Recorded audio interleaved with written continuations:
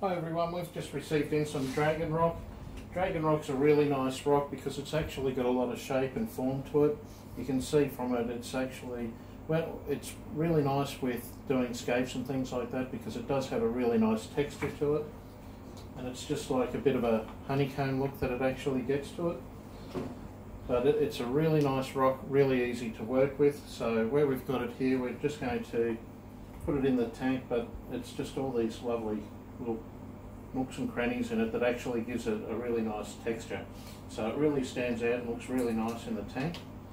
So we've got our little test tank here. So we'll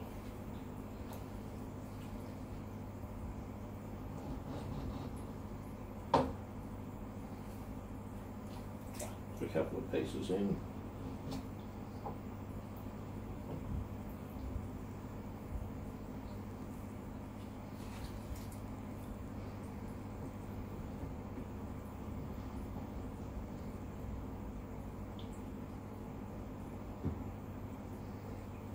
And it's just really super easy to create a nice scape where it gives your tank a little bit of dimension. We've got a couple of pieces there, just add a couple in the front there.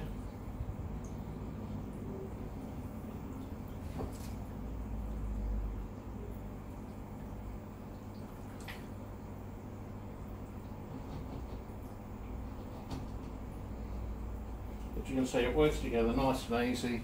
Just to put together a nice little part into your tank. Quick, nice, easy little aquascape, depending on how you want to do it. You know, there's nothing stopping you if you want to build it up a little bit more.